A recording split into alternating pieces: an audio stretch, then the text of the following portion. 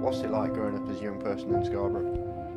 Can I be honest or can I be? Yeah, be as honest as you want to be. It's quite boring. Well, in Scarborough I'm not going to be here in the future. Oh, yeah, you get out, do you? Yeah. What do you think Scarborough needs for young people if you were to... A hell of a lot more youth clubs. More youth clubs? To keep people off the streets. Hang out that isn't under a bridge. I'd rather actually be doing something creative with my life than sitting in a children's park smoking. Gets boring. I like the freedom, but I used to go to a youth club. They grew up with a different generation. They don't have you know, the things that we do. They don't really know young people. Like young people know young people. So the things they do set up are usually catered more to them or what they think we like, which isn't that good.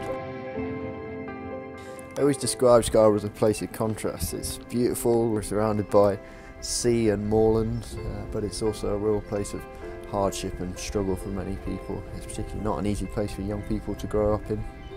In the summer months it's a pretty busy tourist destination, but when all the tourists have gone home and the winter months set in, it can become quite a different place.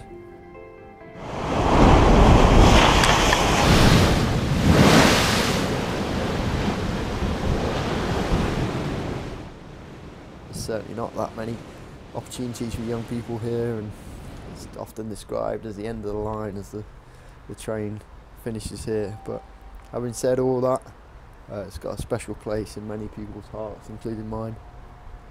And through all the struggle and hardship, it's still a really strong community. I guess the original idea behind making this little documentary was really when I came to Scarborough and just saw the rich history that Sidewalk had. It's 25 years of stories of so many different people involved, and I really just wanted to find out a bit more about that as the coordinator and to really dig into that history. Someone wise once said, to understand where you're going, you have to know where you've been, and I think there's quite a lot of truth in that. For us to move forward with the project, we've really got to find out who we really are and what is it that underpins all that we do.